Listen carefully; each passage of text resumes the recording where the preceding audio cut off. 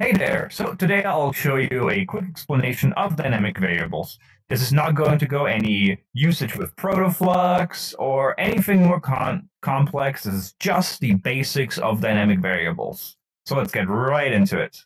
So over here, we have a very simple snapper setup. I have a sphere, I have a box. If I move the sphere onto the box, it snaps to it. Now if an object snaps with a snapper, that also means that when it's not underneath the snapper, it is not parented to the snapper, and if it is on the snapper, it's parented underneath it. Now, if we go to the sphere parent here and click to attach component, and then go to data, dynamic variable space, now our snap target is actually a dynamic variable space. We'll call this one container, because he contains all of the variables beneath it. So next, we'll actually need a variable. So we'll make a new slot here and call this var.color. Then we'll go to attach component, data, dynamic, value variable, because it's a value and we want to have the definition of the value specifically on the slot itself here rather than referencing a different field to be the value. Then we'll set this to green. And there we go. Now we have the value green. However, it needs a name. So our variable name is going to be container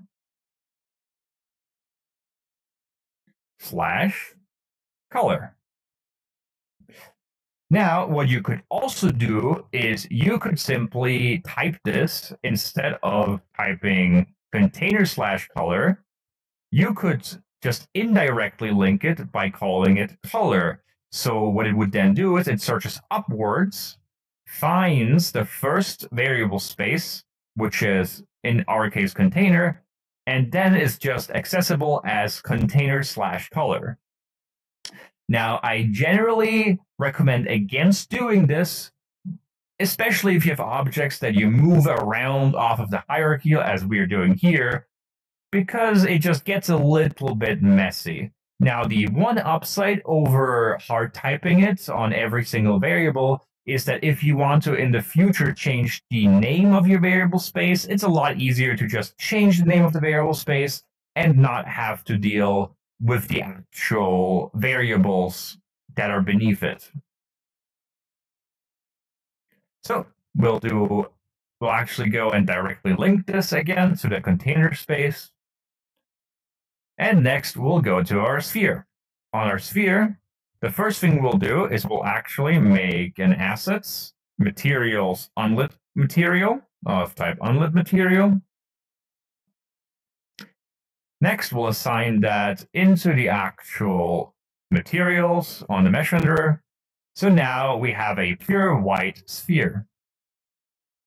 After that, we'll actually go and make a new slot and call this color, and then go to attach component, and again go to data, dynamic, value variable driver. And we again want color X. Now, once we have this, we'll simply set this default value here to white.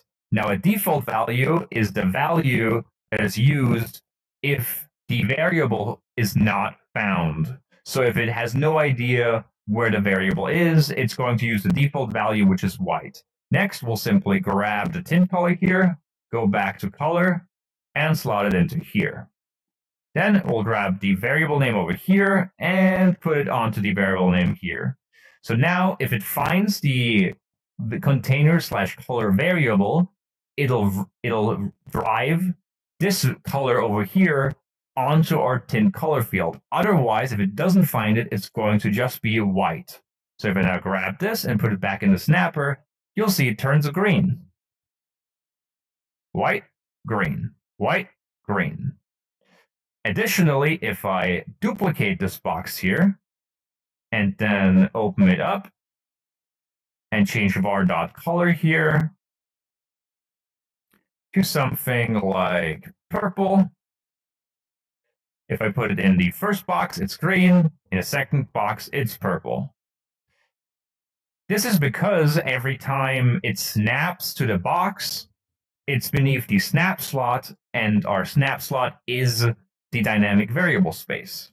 It goes default because when it's unsnapped like this, it's actually just beneath my spawn area. And my spawn area does not have the variable it's looking for. This is the most basic way to explain the concept of dynamic variables. It goes a little bit deeper once you get to stuff like Flux and how to interact with it with like duplicated components to make a ton of references to stuff. But we'll leave it at this for now. I hope you enjoyed this video and it helps you in the future.